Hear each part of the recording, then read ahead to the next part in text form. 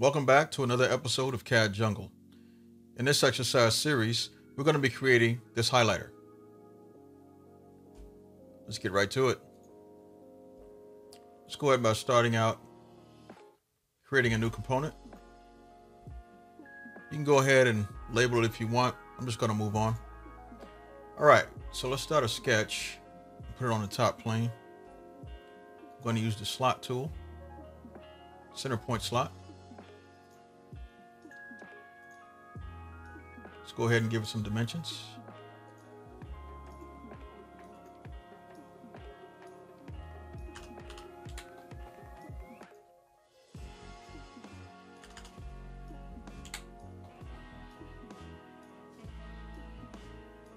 Okay, the sketch is fully defined. Let's go ahead and finish it. All right, we need to create some construction planes. So what we want to do now is create an offset plane on this profile, and we're going to make it about negative 72.5. All right. Now, on that plane, we're going to create a sketch. Before we do that, I'm going to go ahead and hide the pre-existing sketch. And again, I'm going to go ahead and start out with the slot tool, center point slot again.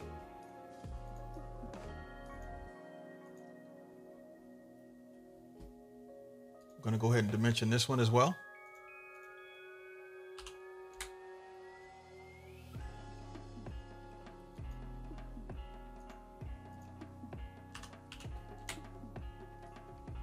All right, the sketch is now fully defined. What we're going to do now is make this entire sketch construction geometry. All right. And what I did was just left click, hold, and drag to the left. Okay.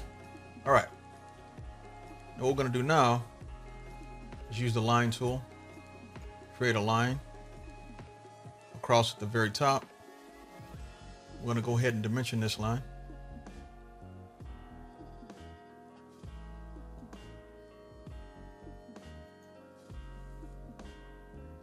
I'm going to make this line 17 millimeters. Okay. All right. We're going to mirror that line. Makes life easier for us if we need to make changes later. We're going to use this line as our mirror line. Click OK.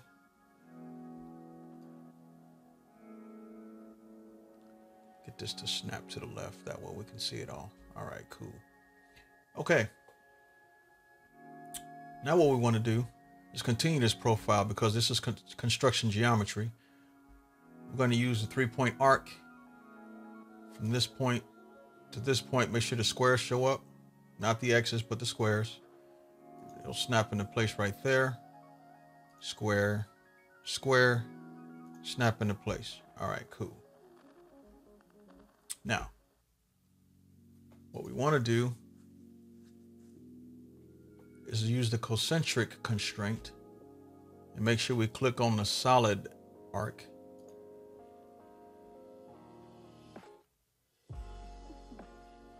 And then click on the dotted arc. And now that one's constrained. Same thing with this one. Solid, dotted. And now it's constrained. Okay.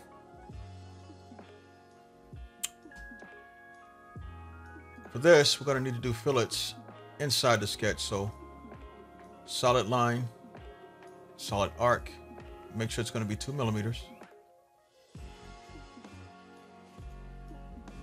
All the way around, 4 corners. To make sure we select the solid one, you just press left click and hold until you get your options. Left click and hold until we see the solid one. Okay. And then click OK. All right. Sketch is no longer fully defined, So what we need to do is define it. Simple. For this top line, we'll use the equal as well as the horizontal vertical constraint. Excuse me, not the top, but the bottom one. Okay, that's fully constrained. All right. What we're going to do here is basically use the equal sign on this arc to that arc. Oh. Stand by. Actually, let's go ahead and dimension it.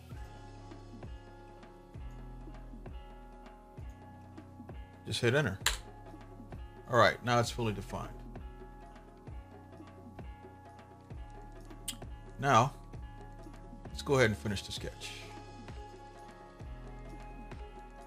Now what we want to do is turn back on this sketch, the previous sketch. And what we want to do is use the loft tool to join these two together. All right, select both profiles. All right, it's looking pretty much how we want it. These are looking pretty good. Change selection, tangent edges, new body, click OK. All right, hit Control 6 so we can bring up the lines. All right. Okay.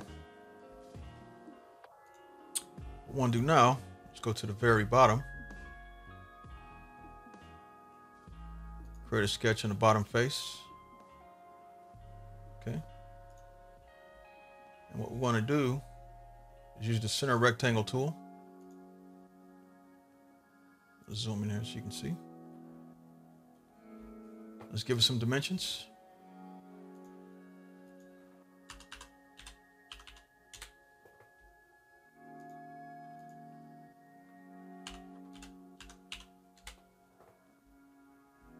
Okay.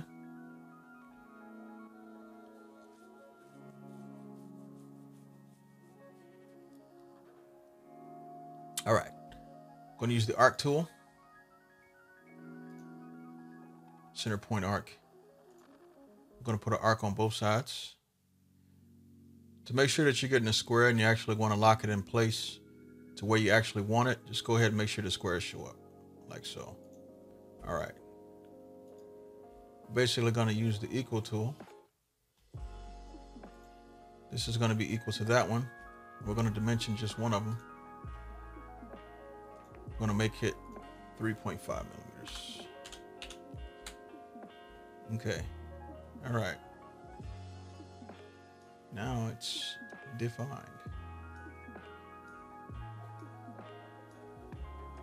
Go ahead and finish the sketch. What we want to do now is extrude this profile inward. When we do that, it's going to send us to the cut operation. So we're going to type in negative 2.5. Click OK. Alrighty. Next, we want to go ahead and give the inside a couple of fillets.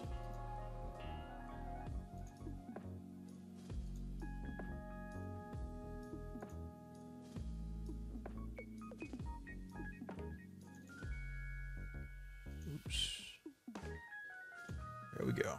All right. For edges, we want to make this a 1 millimeter fillet. Click OK. I normally like to combine fillets into one, but for this one, we actually run into problems if we don't separate it. So I'm going to go ahead and use the fillet tool again. We're going to fillet the inside edge and the top edge. We're going to make that 1 millimeter as well. However, we're going to set it to chord length. Make sure that that number is 1 again. Okay. And click OK.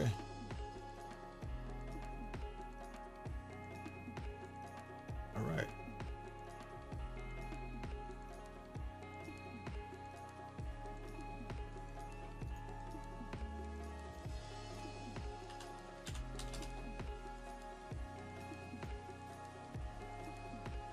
Okay.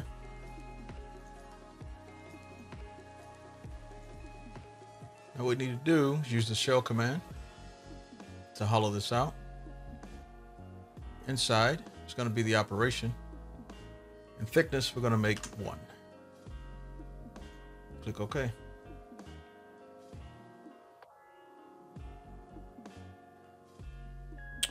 All right. Let's give it a quick color.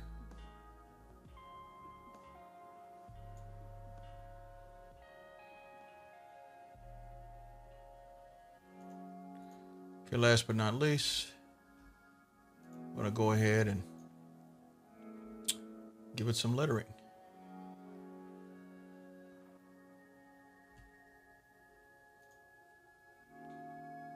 I'm going to create a sketch. The front plane and rotate it again so we can see what we're doing. For this, we can go ahead and hide the body. All right, so let's start out with a construction line. We're going to make this about 70.565.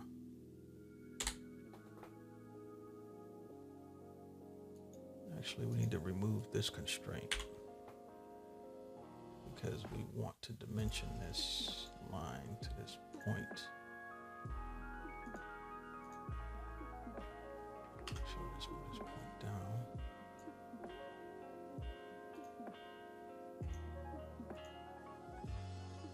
Constrain it. And we also want to measure it.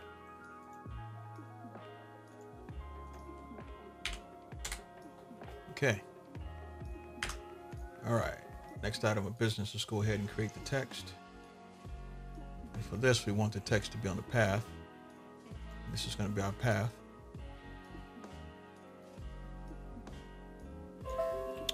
All right. So what I did here, let me go ahead and actually take it apart.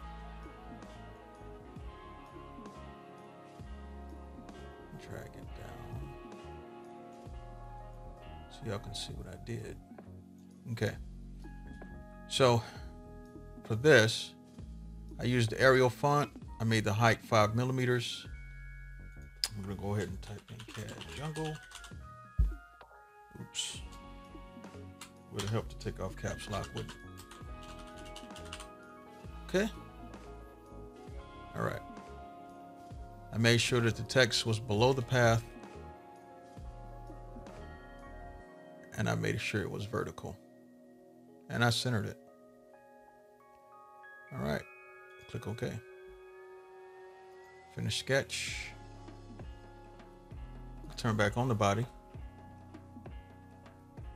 Let's go ahead and extrude these letters. Select the profile of the letters. The starting point is going to be the object at the top. So we select the top. So 0.04 millimeters. There we go. Click OK. All right. Now we have the letters raised. The painstaking part of giving it some color. Let's zoom in a little bit more. Now we can do this a number of 2 ways. We can drag on each one of these letters, or we can just simply make sure we carefully select each letter.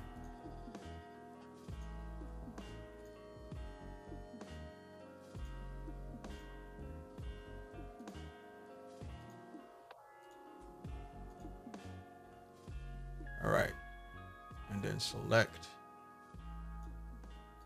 Make sure faces are selected, and then select it and drag to the ones you just selected and close. All right. And that does it for the first part. Well, that about wraps it up for this exercise. I hope you liked the video. Please like, subscribe, give me a thumbs up, and I'll see you in the next video.